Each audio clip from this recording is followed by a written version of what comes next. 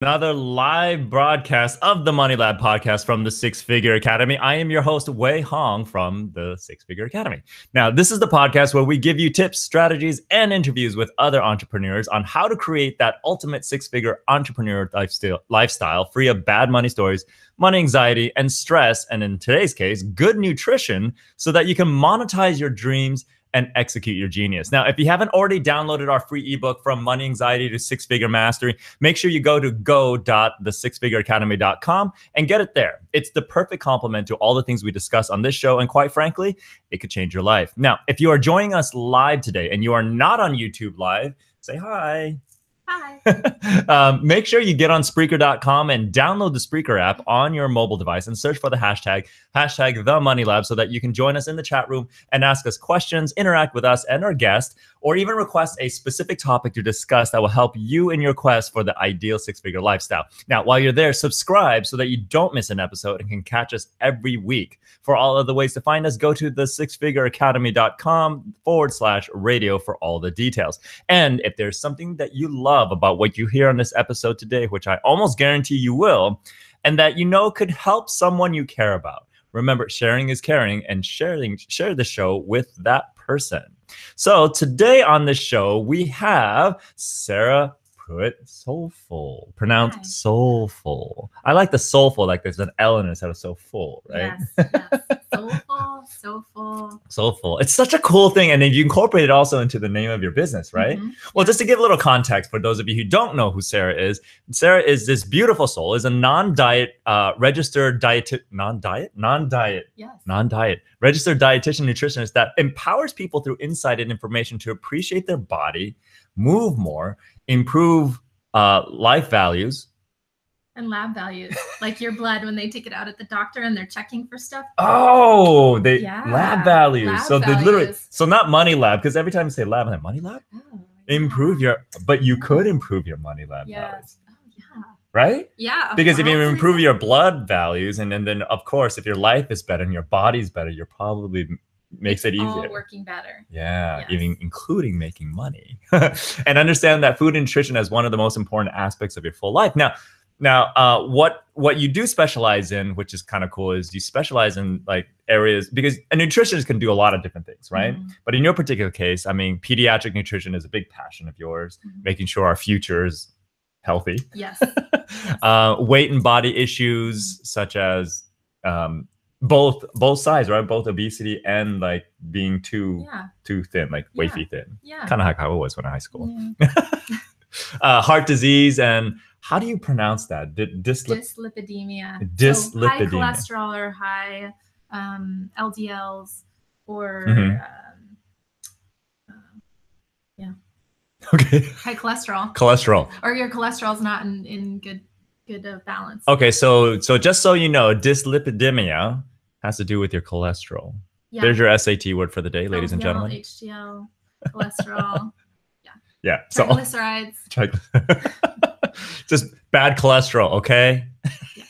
So also because of what you just went through yourself, pregnancy, postnatal and breastfeeding nutrition, vegan and vegetarian diets, which is like a big thing. It's a growing market, right? So a lot of very cool things. And you have your own office, right, that you work out of Redondo Beach. So welcome to the show. Thank you for having me, Wei. Yeah. If you can't, do I need to move this closer to you? I can't. Oh, yeah. Just right here. Yeah, because I want to make sure that, people can hear you more than they can hear me. But I'm just constantly hugging my mic. So if I can. I love you. I can hear me. So tell me, how did you get into, tell me your story about how you got into doing these things and how do you decided to focus on those areas for nutrition? Because I know a lot of nutritionists out there that are almost afraid to niche, are almost afraid to say, I focus on just this part of nutrition because they know so much and they can do so much. And it's such a difficult, kind of like how coaches kind of approach it. It's a challenging piece. Yeah. Yeah. How did you end up doing what you do? Well, it's mostly my personal interests and just what interests me and what I want to learn more about and what I feel like I'm good at.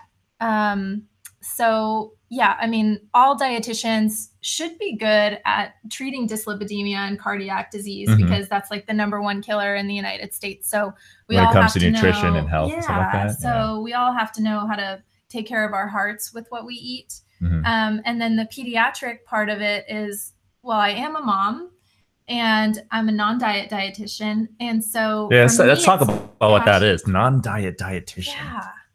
Okay, so in the past, dieting and being healthy has meant being at a lower weight. And so going on a calorie restricted diet that's aimed at reducing your body weight for the sake of reducing your body weight. And that's it. Yes. At the sacrifice of your body's needs. Yeah. Okay. And at the sacrifice of pleasure, spontaneity, living as a human in the world that has different experiences. Oh, I love that. Yeah. Yeah. So it didn't really address all of that. It's like you eat like this and this is how many calories you have a day. Plus, it can be a trigger for eating disorders and disordered eating. Dare we say Jenny Craig model? Yes, exactly. And even Weight Watchers now too, trying to get kids in the mix to come to their dieting. Because kids' obesity is a problem now too, right? It is, yeah.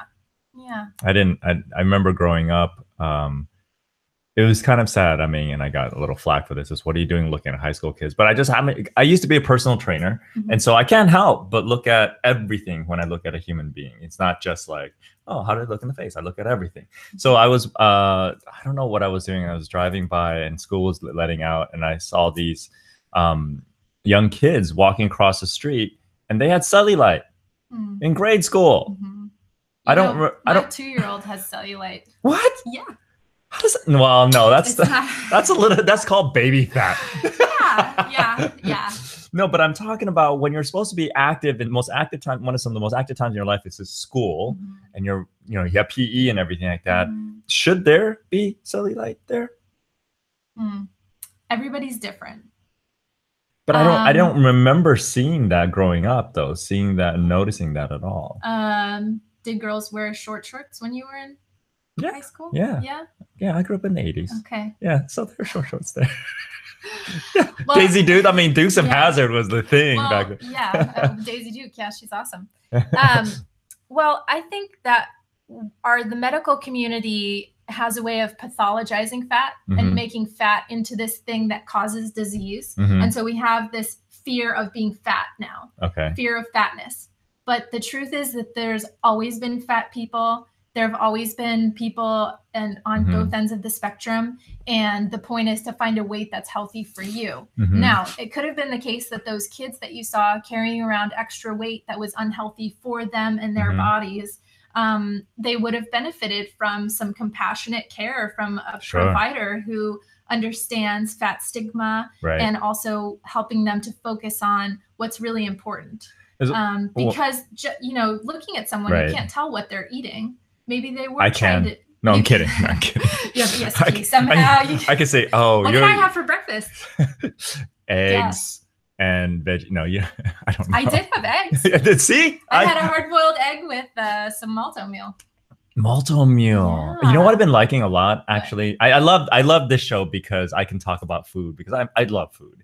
And you can tell, you probably think I don't eat enough. But anyway. Like I said, I can't tell what you eat.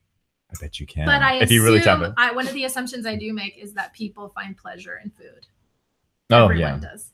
To some, if allowed to, right? If they have a healthy relationship with food, they are eating for pleasure. Right. So, I mean, it kind of leads into this. I think, was it Hitchhiker's Guide to the Galaxy? I think there was a discussion about the difference between certain types of people. Some people eat to live and so others live to eat. You're the live to eat person? I didn't used to be. I used to be an eat to live, and as such, my physique actually reflected it. And it was not the ideal thing. I mean, I graduated high school 5'11". I was still growing, and I probably didn't grow fully to 6 feet because I was 125 pounds. At 5'11". You were skinny. Yeah, I was way. You needed to be eating way more calories. Right. So by the time I got to And I don't think my mom was trying to do it. It just didn't know. And I just was so active, right? And I said, I don't want to eat. And just, when I got to college and I realized and then I immediately went from 125 to like 180. You did a 180. I did a 180. Yeah. Literally. Were you working out more too? Yeah. Building some muscle? So for me, if I don't work out, I actually lose weight. So I'm that type of physique or body chemistry or whatnot. So metabolism, whatever you want to call it. Yeah, that thing. Yes. So what? Okay, so how about the whole skinny fat thing? You know, I know we'll eventually get to. I know this is the Money Lab, and we should talk about your money story at some point. Sure. How you ended up building your business for those who are passionate about nutrition like you are and want to develop their own business, because that's kind of a challenging piece, but we'll get to that in a moment. I just want to know about this whole skinny fat thing. Yeah. you know a lot of girls talk about that. It's like, oh, I got skinny fat, and I was like, okay, what does that mean? I had a client that talked about that. What does skinny fat mean? Well, okay, so when I was a personal trainer, I had a friend. She said, I'm gonna come hire you to help me work out. I was like, what do you need to work out? Because she was very svelte, very well put together and stuff like that. She goes, yeah, I might not look like it, but I have a lot of fat. I was like, what? She says, I have what you call skinny fat. So her muscle tone was indeed low. She was really weak, but it didn't look like it because the fat made it look like she was okay. So she called it skinny fat.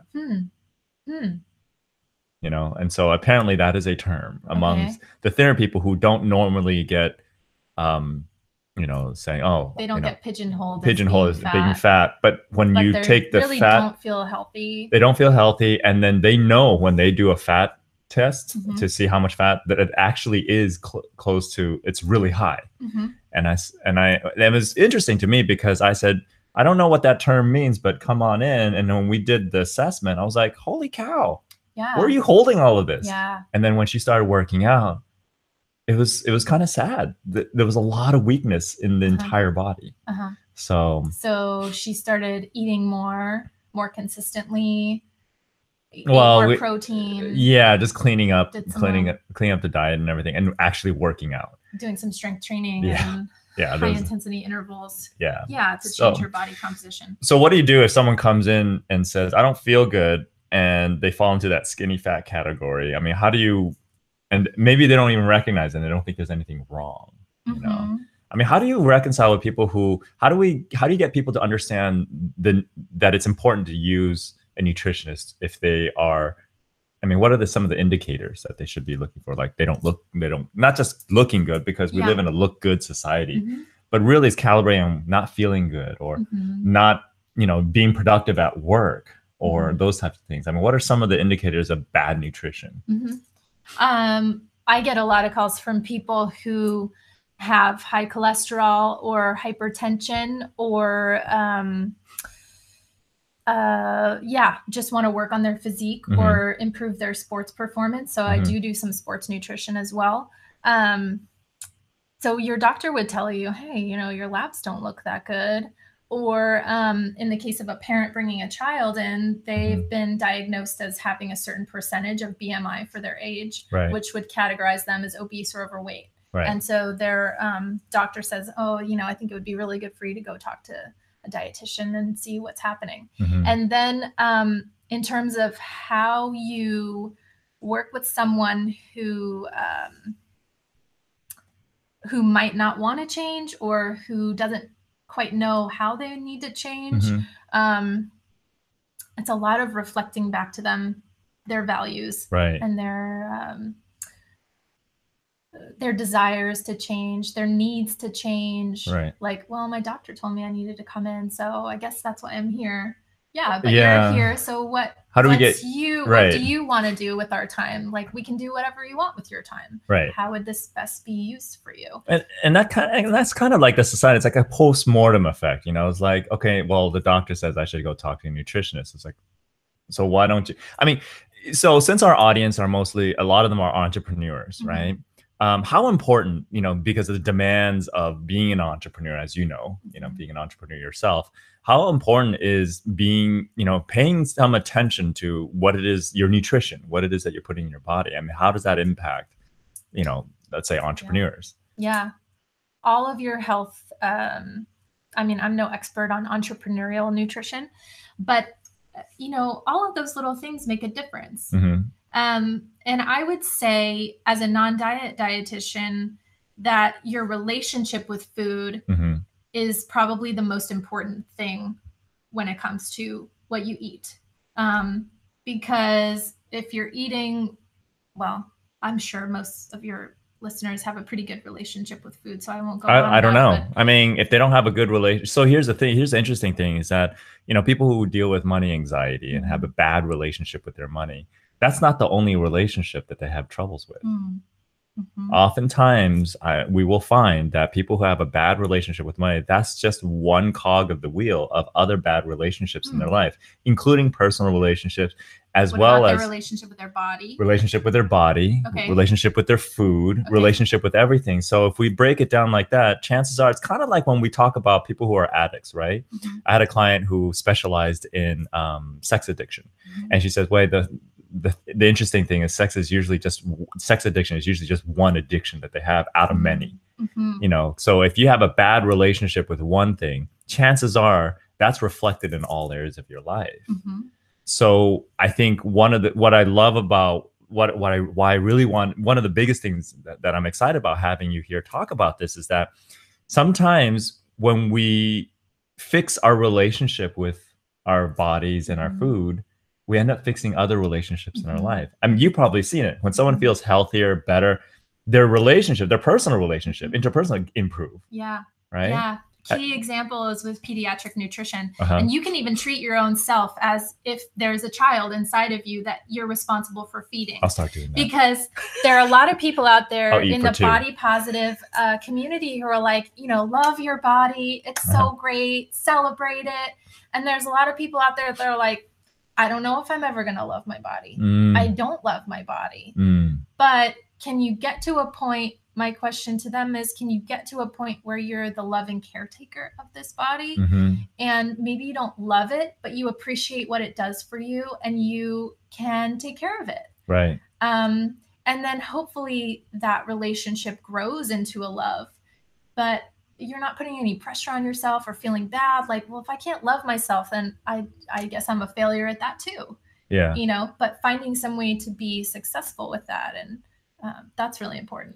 Yeah. So I almost feel like, you know, by taking that step to, you know, being more aware of what you're putting into your body, nutritional wise, and the non-diet approach, and just being, you know, more aware of what's going on is a form of repairing that relationship, that self-love relationship. And I love their approach. It's so very holistic, yet it's grounded at the same time in, you know, the science behind it as well, that it's about the wholeness of who you are. Yes. Right.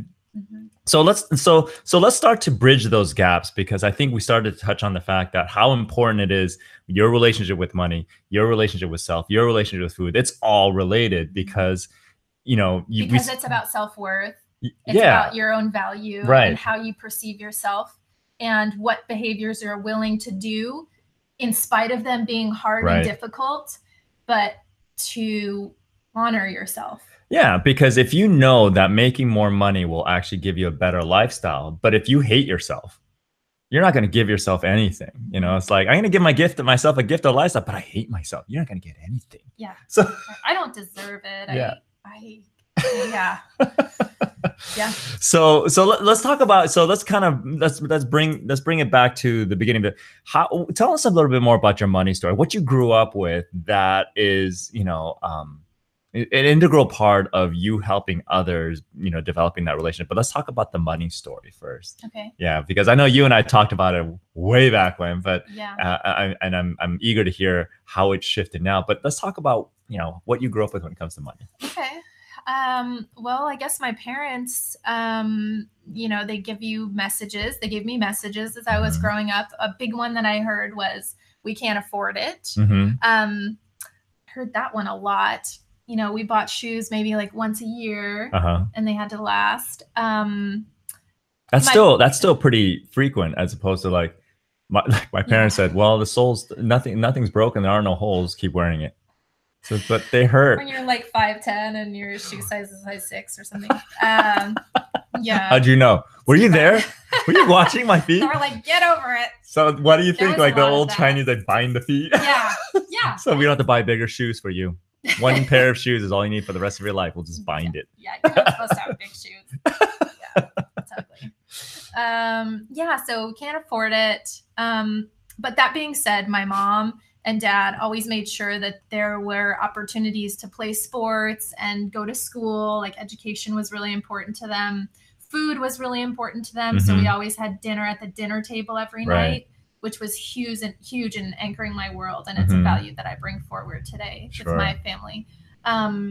So there was always money for that, but it was always like, oh, we can't afford all these fun things, or we can't go on vacation. Then my dad went back to medical school later in life, and which is cool. You said he went back at the age of 40, right? Yeah, he was around 40. Nice. I was in kindergarten. So by the time 4th grade came around, we were off to residency. That was another 4 years. And then fellowship. And then he finally kind of started making lots of money when we were in high school, when I was in high school.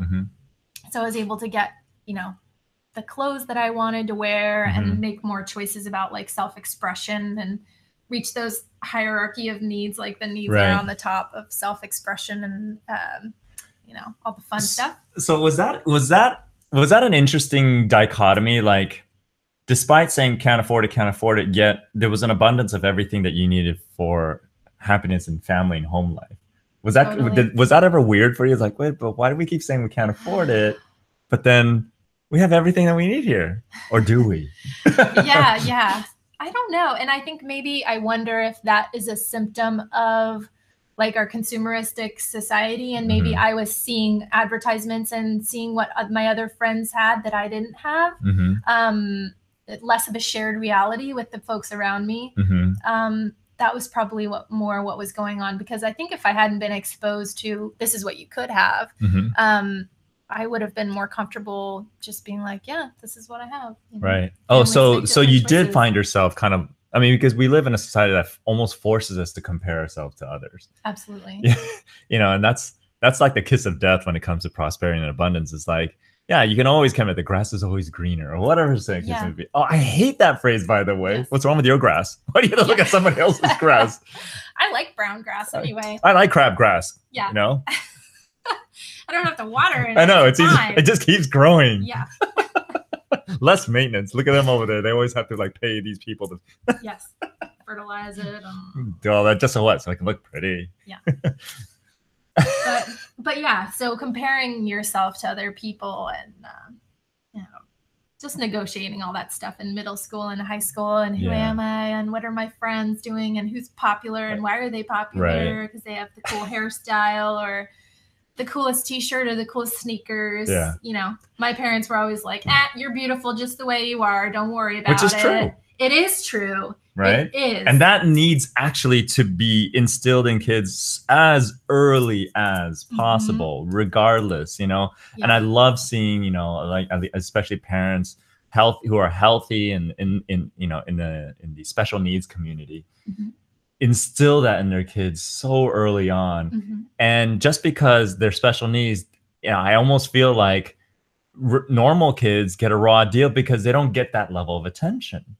Sometimes, it's like, you are beautiful just the way you are. Yeah, everyone needs to hear that. No discrimination on that. Right. Point. Would you say like, kids who struggle with obesity and everything like that, if the parents would just start to honor them and cherish them and nurture and support them for what they are, they would actually proactively reduce that, because they're, because they say a lot of times obesity comes from holding on to just like regrets, resentment, just anger, or whatever the case may be. Or wanting to keep people away from you, wanting more space.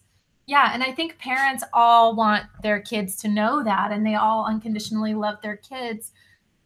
But if you're dealing with this like fat hatred yourself and not comfortable and trusting yourself around food, you're not going to be able to trust someone else around food. So a lot of times working with families, we work on the mother and father's own relationship with food so that they can build a trusting relason,ship. Right. So they can, with the food. By example, they can teach their kids about what's going on. Okay. That's cool. So what happened when so after your dad was done and he started going out and making more money and everything like that, how did that then change the dynamic of the money story? Did it create more confusion now that I could keep up with the Joneses potentially, or was it just more just like okay, cool, there's more money, what? Yeah. Because that shifted, because all of a sudden you don't hear the same language of can't afford it anymore. Yeah. Which when you hear it at a young age, it's really in there, and when you hear it older, it's like okay. But if you didn't hear that anymore, what was the dynamic like then? Yeah, I wouldn't say that my parents went overboard and like spoiling us or anything. Like my dad's a little bit of a miser, so his first impulse was to like pay off all his student loans, pay for the house. Why was that considered miserly as opposed to just being responsible? Well, you attached miser. Well, he is responsible, but I would say from a past life, right. He was always the one who was going to try to save as much as he could. Okay. And so what's miserly? What does that mean? Oh, what does miserly mean? Because miserly. This is one of your big questions, isn't it? I don't know. I mean, maybe. I'm just curious. I just get over the subject. To me, miserly means that maybe you are unwilling to spend money. Okay. What you like have. Ebenezer Scrooge type of. I'm remembering something he told me. You just called your dad Ebenezer Scrooge. You know that, right? Yeah, but my mom was like the ghost of Christmas past. Christmas morning was just like everywhere, everything we wanted. Yeah, it was like the one day that we could have. So she was into spending money. She okay. That, but he would. Yeah. So I guess I had two sides of the coin. Because I had the very generous, very giving, loving mother who was effusive with her affection and her spending time and money on us. Right. And then the dad who was like, I don't know. You just like, do let's that. not do that. And we don't really need to go on vacation. Like, let's just go camping or whatever. And how does that show up for you today? I mean, because it's so cool having that distinction, because then you can probably catch yourself. One day I'm like mom, another day I'm like dad. Totally. And do you find yourself like flipping back and forth sometimes? Yeah. Yeah. And then also just appreciating the little things too. Appreciating the things that don't really cost any money, but what life is all about. Right. You know? And do you think it's more like finding a blend of that to find so that it's your own unique money story that you can then optimize and then pass on to your kids, so that it's not about the flip, because it could be exhausting. One part of the day you're like effusive and you're like very generous with your money. Next part of the day you're like, no, we gotta hold it back. Rein it in, right? Yeah. It's almost like it's like a extreme swinging almost, right? Did you ever find yourself going through that? Yeah, absolutely. Okay. Yeah, and especially when it comes to business too, because it seems like sometimes things are really flowing and there's a lot of people coming in and a lot of energy coming in, and then other times it just like stops, you know, and it's kind of like, oh, what am I doing here? Like, where is my mindset and where do I need to be in order to get that flow back? I love that you said that, because what we found in our work is that is a reflection of that flip-flop. That goes back and forth. The unresolved pieces. There's pieces that are resolved, obviously, where it's like, oh, this is what we need. But finding that bridging that gap between, you know, the extreme, you know, side of your dad, the Ebenezer Scrooge. Yeah. I don't want to call him Ebenezer because like he's crotchety. Yeah. The miserly, right? And versus the super generous, the extreme sides of it. And then it shows up in your business. Like some moments there'll be an abundance of people coming in, and the next thing there's like nobody coming in. It's like, what's happening? Yeah. Right. And do you feel that there's any correlation between what goes on inside energetically and then what ends up showing up in your business? I think for me, it's a little bit energetically what's happening to me, but I try not to give myself too much power over things, because I like to live in a state of grace. Grace and ease. That's what we talk about all the time. Ease. And part of that is negotiating how to raise my two kids, because I have an 8-month-old and a 3-year-old. That's right. You're a new mama. Well, God, I could have sworn you were still just pregnant the other day, but it's been 8 months now. Oh my goodness. July of last year. Yeah. Holy cow. I've already known you for a year. Oh my God. No, over a year. Over a year. Wow, look at that. Yeah, because I started my business in April. I've been in business a year. Yay! Happy anniversary! Happy anniversary! Oh my God, this is your first year of business. Yeah. Oh, I didn't realize. I mean, because it's not like, because most people their first year, like they're constantly in that state of, oh, but you. It's all about grace for me. Yeah. That was my intentions last year. 2017 was all about flowing gracefully through the year, because I knew I was going to open my business, have a son, be, doing all the things with him that I needed to do. And I think that it's important to spend time with an infant. And despite all being super mom, such a time with this. Well, whatever. I'm doing the best I can. I'm doing the best I can to honor him and honor me and honor my family. Well, no complaints from hubby, right?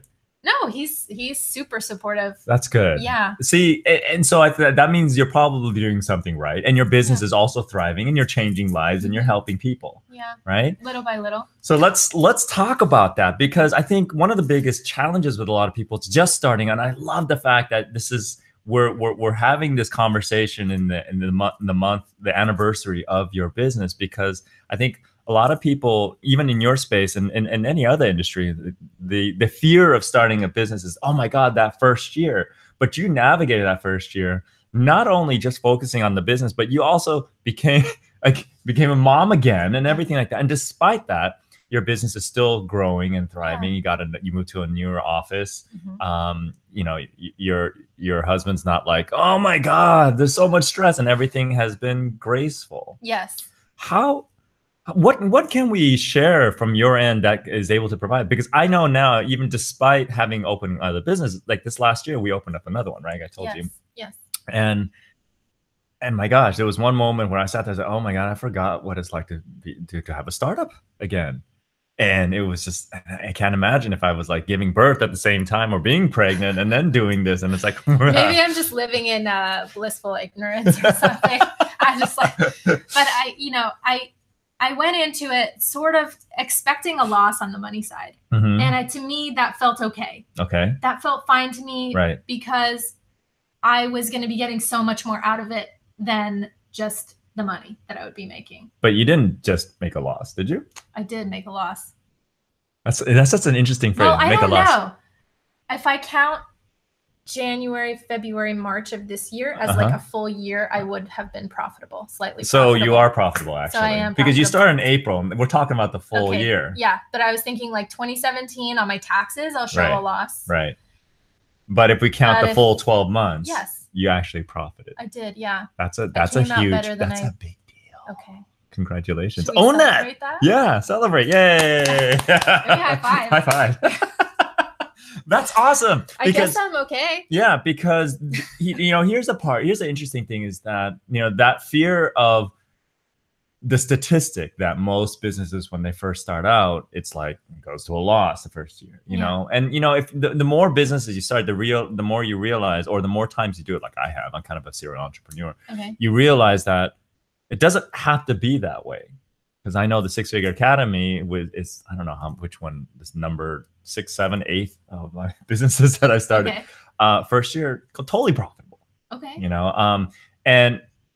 And there was not even a question. I didn't want to play into the statistics. So it's kind of interesting. It's really cool. I love that we can see that today, because you can realize in this moment that you don't have to play into any statistic. And you could do it with grace and ease and still profit. Even if the profit is still $1, it still beats every statistic out there for entrepreneurs in their first year. Heck, the first 5 years or 3 years, 2-3 years. How many years can I think you could write off? I think 4 years, I think. Okay. But don't quote me on that. I'm not a CPA. For those of you here, you don't want to show a loss for 4 years, hopefully. On paper. But on paper, you can. Yeah, you can run the numbers a certain way. Right, because the tax laws are written by people who want to take advantage of it anyway. Yeah. So we might as well check out the loopholes. Okay, so yeah. I guess I'll be counting off my Ferrari next year. Yep. Yeah. Business expense. I saw the new LC 500 Lexus on the road today. And that's I have my eye on that one. Is that your next one? Yeah, that's it, because they have it in hybrid mode too. Oh, very cool. Which is really cool. Yeah, it's either that or Tesla, but my sister already has a couple Teslas, and I'm just like, you're not that into it? I am, but it's kind of like one of those things where it's in the family already. I want to get something different. Okay. Yeah. Gotcha. Because I was like, everybody I've talked to has a Tesla is just like, oh my gosh, it's the most amazing car. It is pretty amazing, and, you know, and having had, you know, the founder of Tesla Motors be a client of mine, I was like, you know, I see a lot, you know, yeah. see a lot of it, you know, but God, he's such a cool person to be around, and at the same time, very intimidating. I can't even imagine. I can. You've been there. You don't have to. I've been there. You know, it's just like it's so interesting to see what someone at that level, what they're willing to spend their time on and what they're not. It's, in fact, the time component is such a huge piece in terms of more so than money. I'm so curious about that. You know, he has, because it makes sense to me, 2 housekeepers, from what I recall, 2 housekeepers at all times, 4 nannies. You know, they had 5 kids. Oh, they had 5 kids. So, okay, well, you know, kids are very time consuming. Yeah. And just like everything in the house, really? Yeah. It's like, I don't know. It's fine, not fun all the time. It's fun sometimes. It's fun. Sometimes, just sometimes. Most of the time, it's pretty fun. Sometimes it's not fun. No, it's not. Yeah. No. How many kids do you have? 1. Okay. Yeah. She's in college. Okay. So. That's nice. She's flying away. Yay! Yay! Just be careful. Just be a good contribution to this world. That's all I care about. Yeah. Just yeah. Values. But the time that the time he spends and what he's willing to do and what he's not willing to do is a key piece of. Yeah, I mean, his success. It's really it comes around because people think money is finite, and that's a big trap because it's not. There's an abundance. Let's look at cryptocurrency, and there's an abundance of, as long as there's electricity and electronics out there, there's an abundance of money because everything's all electronic now, right? Yeah. So where is it that we look at? Where is it that we help manage the most? Is time. There's only 24 hours in a day, yeah. And no matter how we slice and dice it, it's still going to be 24 hours in a day. Mm-hmm. And so the most precious commodity in our lifetime is probably going to be one of those things is going to be time. Mm-hmm. And so this leads into my next question in terms of, you know, what do we say to people who because they recognize, well, there's a time thing, and they don't allocate time for self-care. They don't allocate time for maybe even say, well, it's too much work to understand nutrition, or it's too much work to kind of like to even go to a nutritionist, or to even get a plan together. I don't have time for that. Have you heard? I'm sure you've heard of that. Yeah. So what do you say to people who have that dialogue running? I don't have money. I'd love to go to the gym, but I just don't have time, and it's too expensive. And it's like, yeah, but you're talking about it. Obviously, it's important to you. Right. Your physical well-being is important to you. Yeah. And what detriment, you know, to not go to the gym, to not pay attention to put good food in your body, mm-hmm. right? I mean, what then would that look like? I mean, give me like a scenario. Let's say someone who is, you know, in your particular case, let's say someone same circumstance, right? Starting a business, new second time around new mom, mm-hmm. second time around mom. Breastfeeding takes a lot of energy out of you. Right. Yeah. What do you think are the consequences of not paying attention to your nutrition or not paying attention to your self-care needs? Mm. What would you say? Paint something out. Well, you know, I'm sure you've seen them. Yeah, I do. I like to give my clients the good lines. And so I like for them to tell me, to what detriment would you know, what are you experiencing now that you don't want to experience? Mm-hmm. And they might say, well, I'm really tired and I just don't feel good in my body. Mm-hmm. Like I don't know. They might say they feel fat, which isn't really an emotion, but they feel. What are you expressing right now? Like, fat? Yeah. What emotion is that? Just fatness. Get over it. Want to fight about it? Yeah. Or feel sluggish or tired or. I think that's such a cool thing. It's just say, I feel fat. It's like, that's not an emotion. What are you talking about? But people say it all the time. Feel it. Yes. I just heard it actually a few days ago. Uh-huh. Wow. Well, and you can't be there for your kids and your relationships if you're not at your best. Right. Or I would and say what does that look like when you then? are at your best, when you're getting enough rest, whatever that looks like for you, because different people need different amounts. Yeah. When you're feeding yourself well, however that's defined for you, because there's so many different ways to have a healthy diet. You can be vegan, vegetarian, omnivore. You and I need to talk. Our technology can help people determine physically what their natural propensities in terms of the balance and the portions of protein and veggies and fish and all those different things. Oh, okay. Some people are made for it, some people aren't, and then we can show them. Huh. Yeah. Interesting. I know. That's right. Oh, that's right. We were supposed to talk. That's just, yeah. I'm supposed to show you. Yeah. But let's go more eating healthy, resting enough for you, healthy or joyful movement. But do you find that when you paint the picture of where you want to be, more than actually helping them articulate why it's really a problem not to have that? Do you think that's a little bit, do you think that's a more challenging place? Because I feel like you don't like going there either. Let's talk about how much pain you are right now, so we can get you out of it. But the reality is a lot of people in our culture, they won't make any changes unless they recognize that there's a true problem happening. Or they hit rock bottom. Right. Like, I feel fat. You're right. It's not an emotion, and it's not compelling enough for them to do anything about it. They'll just say it all day. Yeah. But how is that really impacting their life? So going back to what you said, is that it affects their performance at work, their ability to take care of their kids, the ability to support their relationship in their lives. How does that then, over a prolonged period of time, how would that impact their life? Have you seen any of that? I'm sure you've seen it. Yeah. Well, I mean, it reflects in your lab values. Okay. So your cholesterol is higher. You might have hypertension. Is that compelling enough? Well, if you tell someone, you could have to go on all these meds and take pills every day. A lot of people are like, no, I do not want to take any pharmaceutical anything. Because what could happen if you end up having to take all these pharmaceuticals? There's lots of side effects to those.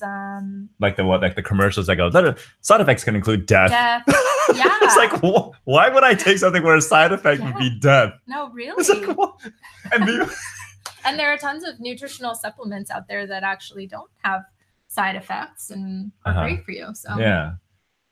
So I guess the thing is, but I hear what you're saying about painting a picture of one side and then painting this other glorious picture on the other side.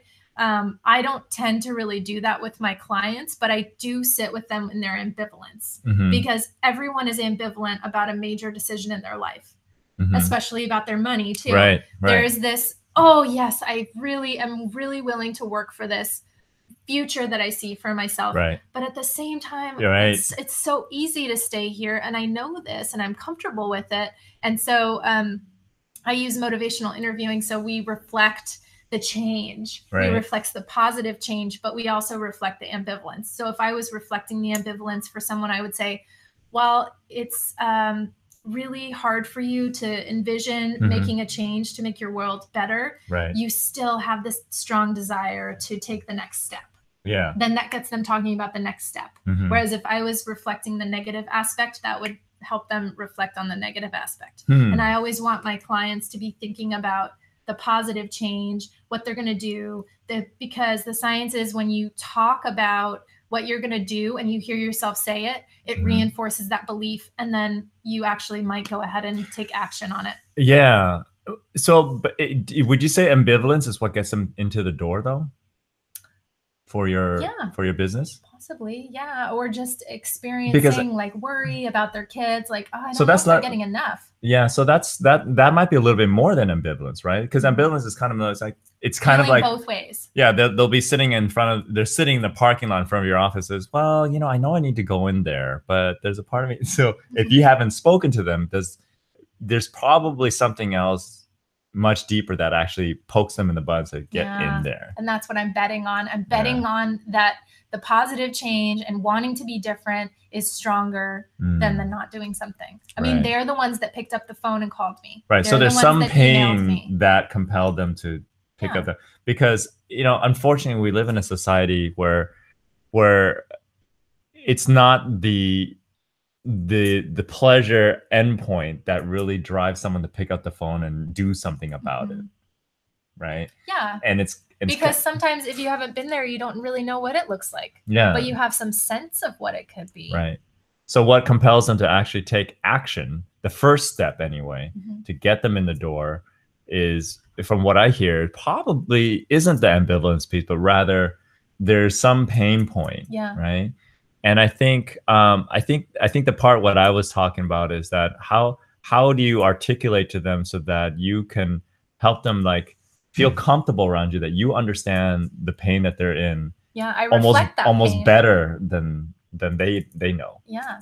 Yeah. You know. So you're sitting at the dinner table with your son and he's refusing to eat his food. It's causing all this disconnection between you and him. And then you want to feel like you're not nagging him every day, but you're really feeding him in a way that nourishes him. Right. Because if you're not, then what happens? Yeah. Then you're worried about his growth and his development. And do we see that? I mean, parents, because kids respond so quickly. I mean, if you're not feeding them well, is it through their behavior, or is it through like them getting like through the parents' feeding style? Hmm. Yeah, and their attitudes around food and the choices that they make for their kids in terms of like setting up a regular schedule. Okay, so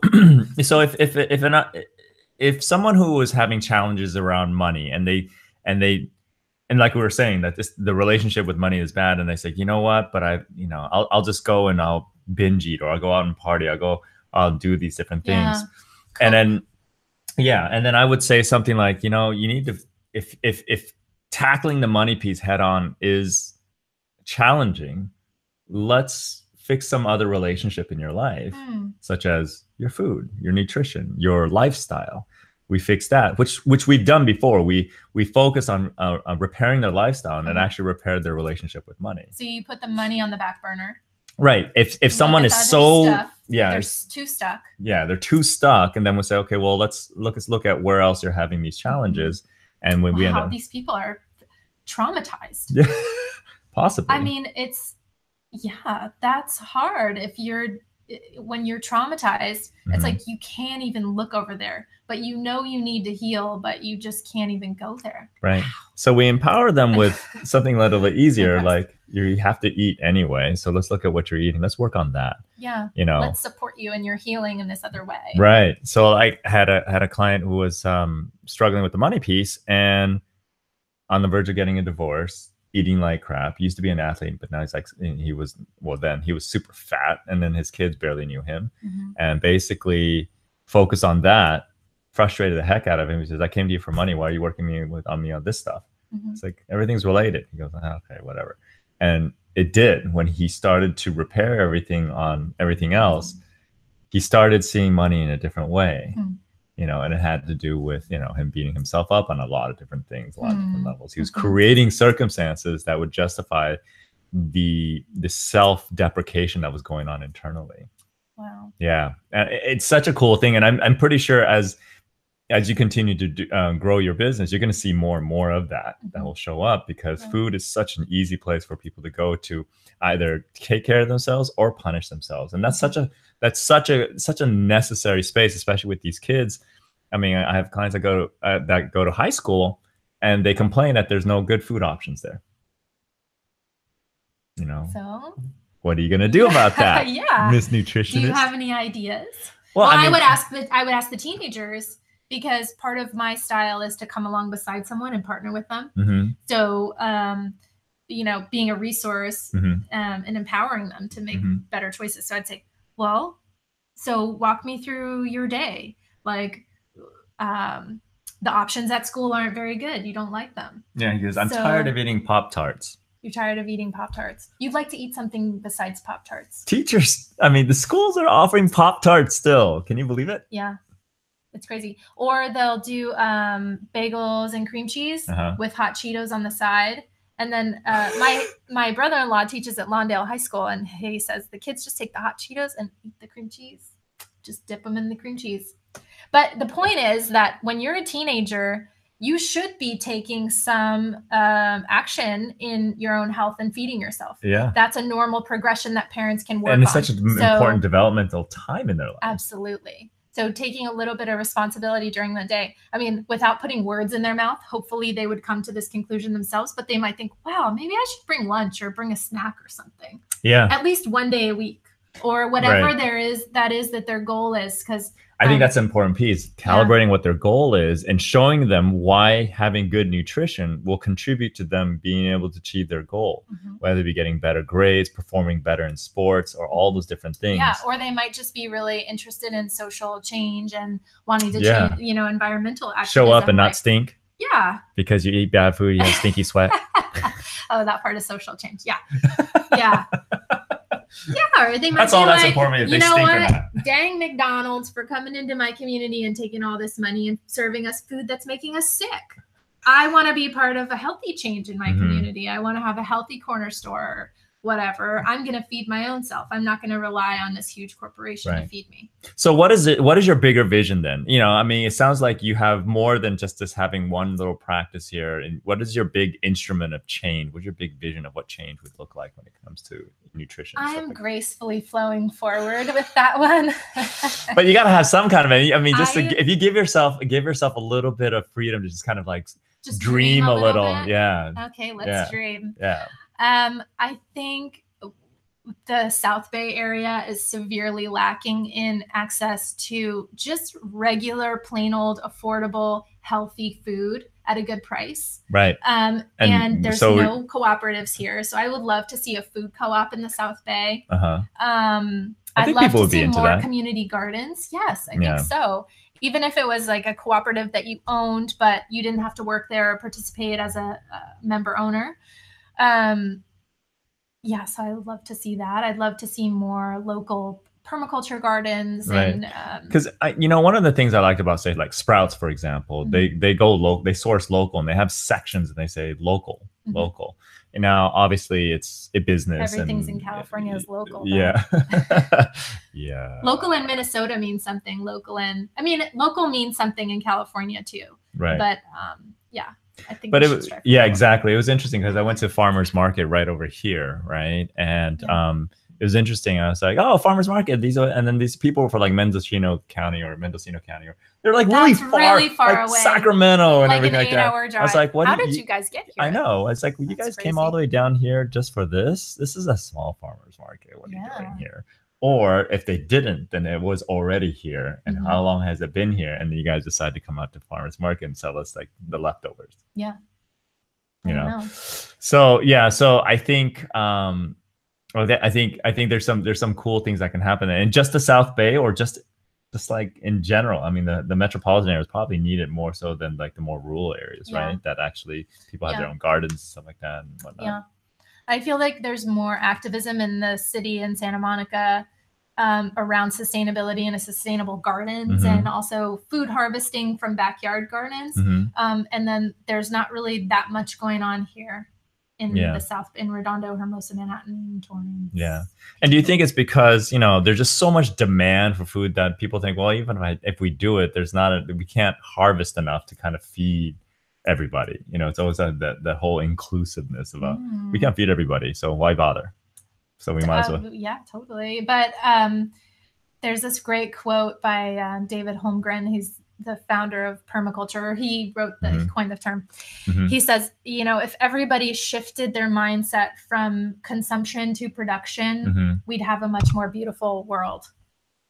Yeah. I mean, that's kind of how we're just grow something on your windowsill, or just get out of that mindset of being a consumer. I grow a money tree over here. Hey.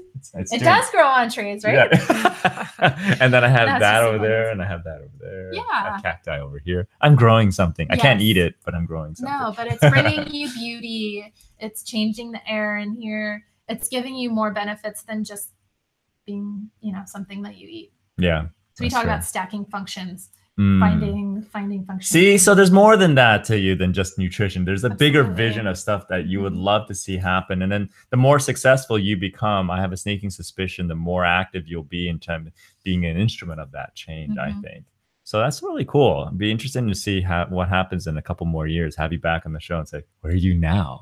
Where is she now? Where is she now? So, okay, cool. Can you believe it? It's already been an hour. Oh my gosh. Yeah, no. There's only a few minutes left. So what I want to do is I want to make sure that, people who have had a chance to listen to this side of you and understand, get to know you a little bit better, that how they can connect with you, and maybe just give the specific thing that, let me just kind of state what if people, what they pay attention to in terms of challenges that would be a good idea for them to reach out to you, to connect with you. What are some of the challenges that people have and that would say, okay, great, I should reach out and talk to Sarah? Well, we touched on one of them today, which is that distrust and disconnect between you and food and you and your body, or a distrust between parents and kids. Right. So if you're not really able to let your kid moderate how much they're eating and you feel like you want to control it, that's not good.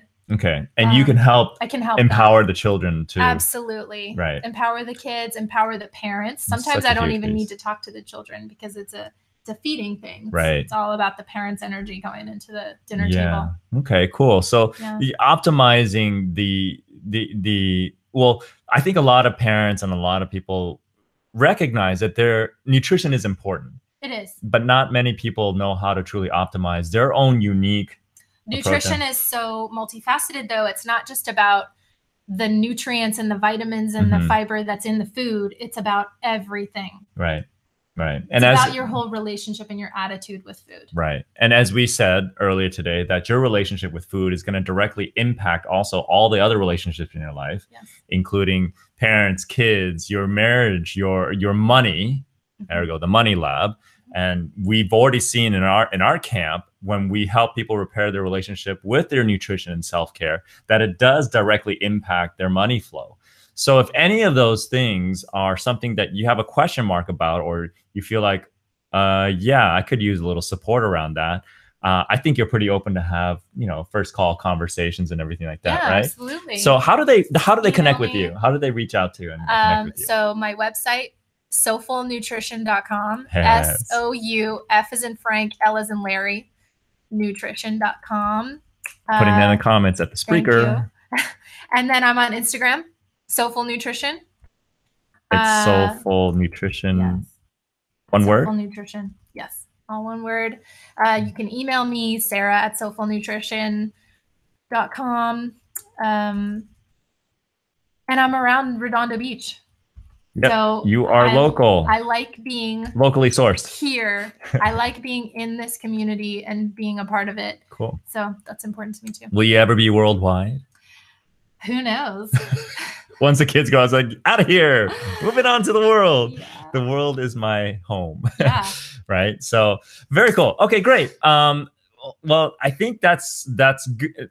There was this, I have to listen to this again because there's a ton of information. I think we got our meandering actually took us to a lot of very cool points. Thank you. Yeah, thank you for the conversation. And there were a couple of things that came up for me too as takeaways. So. Yeah, that's very cool. So so for someone who is like you, who's, maybe pregnant and starting a new business, that unique combination, what would you say would be one gemstone of advice or suggestion because you navigated it?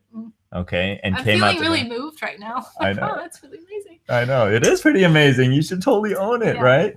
What would you do to kind of like pay it forward? I mean, to help someone else who may be struggling with that come up, because there's a lot of people out there, married or not, pregnant and starting a business. Yeah. How do you what would you say would be one thing that, they can take away from all this? I would say, oh man, I would say, my darling, you are a beautiful ray of light and you can do this, and just stick with it. Give yourself a break.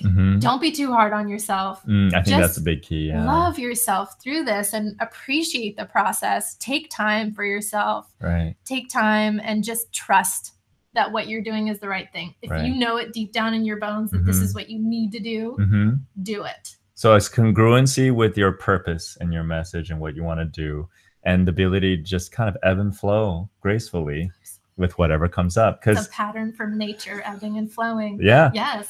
And I mean, because even though we look at the end product, it's like, wow, you profited, you were pregnant, but you started a new business.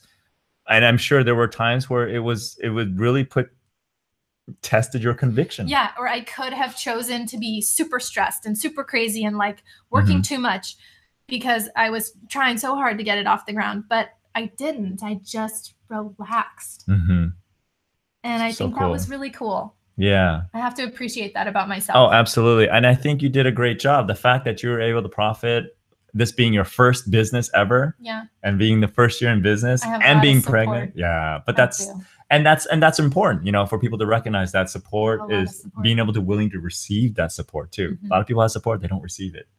Right. So that's cool. Well, congratulations again. That was so super cool.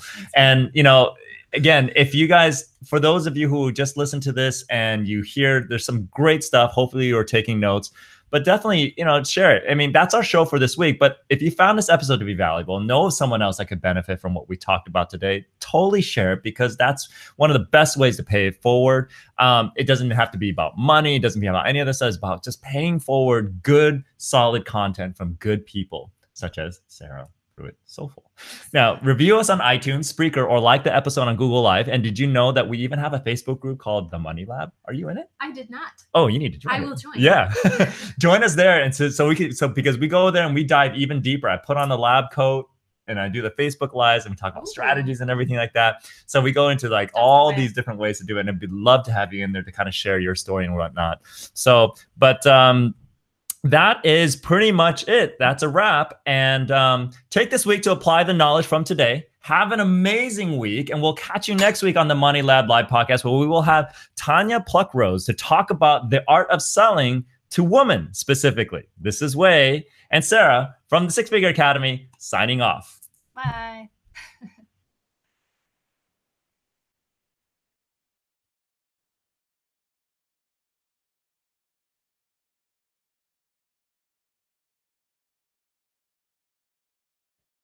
Okay.